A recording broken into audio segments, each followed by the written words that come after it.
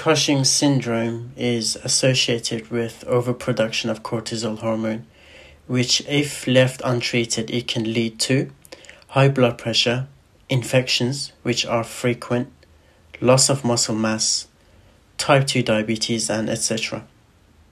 Zona fasciculata of adrenal cortex produces cortisol using the enzyme called 11-beta hydroxylase. Metyrapone works by inhibiting 11-beta hydroxylase, which then ultimately leads to reduced cortisol levels in the body.